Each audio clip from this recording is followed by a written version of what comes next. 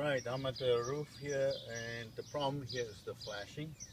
Now, in general, the flashing is nice aluminum flashing that's in the wall, but we have a brick wall and aluminum flashing and a flat roof here. And the problem here is somebody caulked on top of the flashing right there. You can see the caulking. But what happens is this flashing is now, there's a groove into this brick. You see the groove there?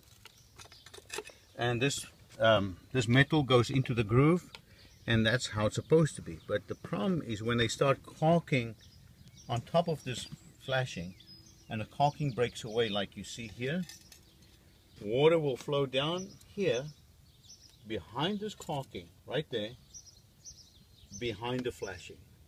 So it's a counterproductive effort here. This caulking is now peeled away, and actually it's funneling the water behind the flashing.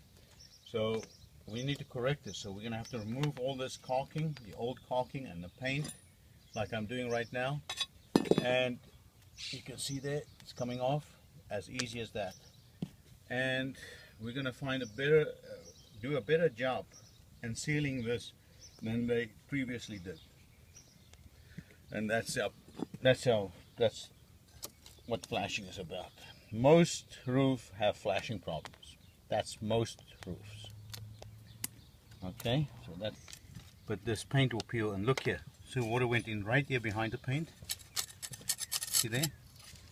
And that funnels the water to behind the flashing. So that's not very good. So we need to correct this now. You can see how easy it comes off. Alright?